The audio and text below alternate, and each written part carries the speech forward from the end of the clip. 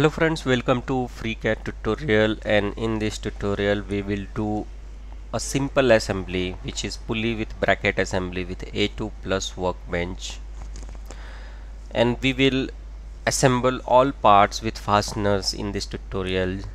So if you have not installed the A2Plus Workbench, then go to the tools, then add-on manager and search for A2Plus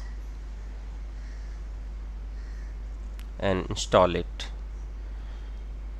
You will get here when you launch your add-on manager, as I have already installed it.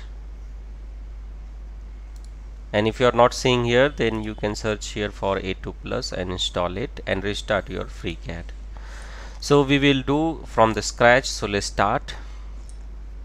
So I will close this assembly and I will create a blank assembly, and I will activate my A2Plus from here,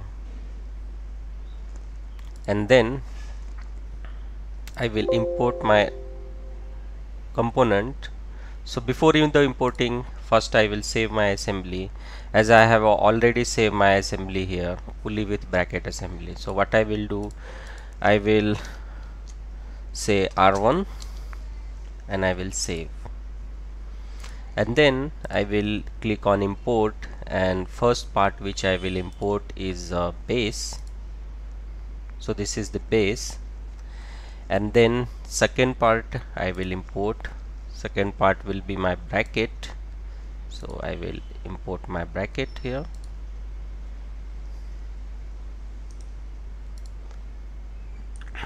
Now before the starting, we will see some tools of the A2Plus Workbench. This one is for importing the part from external file, and it is the add shape from external file, and this is the update. And here are the constraint which we will see when we will start the constraining. This is the solver, and here is the part list. Here is the, you can transparent the assembly. So we will see one by one, and now we will constrain it. So we will select this face and this face.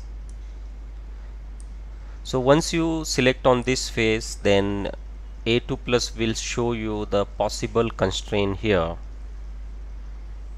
It will not show the constraint which are not possible, it will show you the possible constraint. So I will select this coincidence constraint and I will say OK, and then I will select this hole and this hole. So it is showing the possible constraint of axis. So I will select it and I will say accept. Then I will select this one and I will select this, and I will select axial constraint and I will accept it. Same way I will import the bracket again, and I will constrain it to the other side. I will rotate my model and I will select this face and I will say coincidence and I will accept it, and then I will select this face and this face and give axial. OK, now select this face and this face, I will say axial. Now we will save our assembly, and now we will import bush.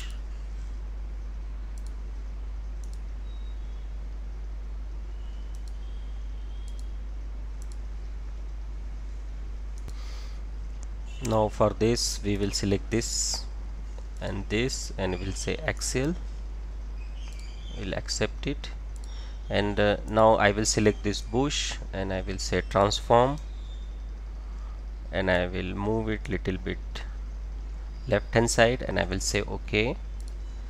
I will select this face and this one and I will say coincidence constraint and I will accept it. I will again import the bush and assemble on other side. So I will select this and I will click on the bush, select this face and this face, and I will say coincidence, accept, and I will select this and this, Excel. I will save my assembly. Now I will import the pin.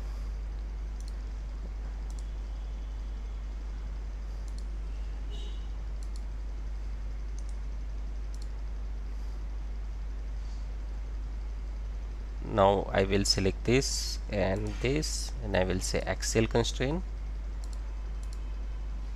Now I will say transform.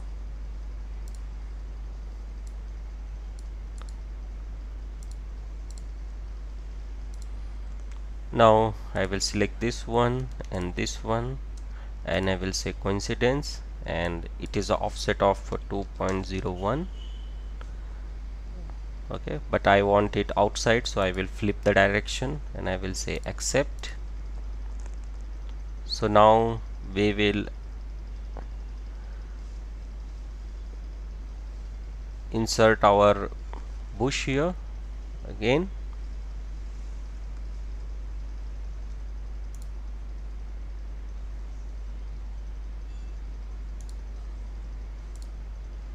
Sorry, not this bush.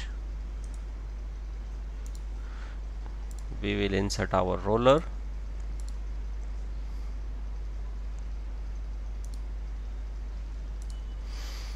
We will select this one and this, and I will say axial, and now I will select my roller, say to the transform. Now I select this face and I rotate my assembly here,